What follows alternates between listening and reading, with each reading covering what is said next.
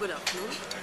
This is Dr. Manisha Khadkar, Head of Chemistry Department at College of Engineering, Pune. My question to Physics Laureate is, as they have manufactured or they have prepared graphene on the lab scale, which is to be later composited and used for cancer drugs, is it possible to manufacture this on a industrial scale so that it will be useful for the masses who are suffering from the disease? Thank you.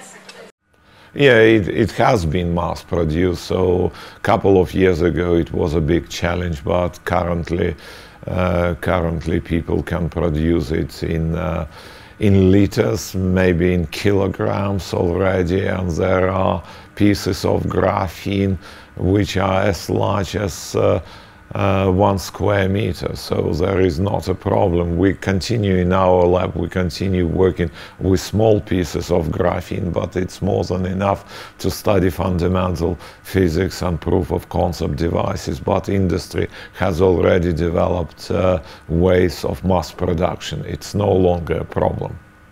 It could be mass produced, and there are already a number of techniques for mass production of this material. Several companies are developing those techniques, and if you look at the roadmap of Samsung, by 2012 they are planning mass production of these materials, and they're planning the use of graphene in real products.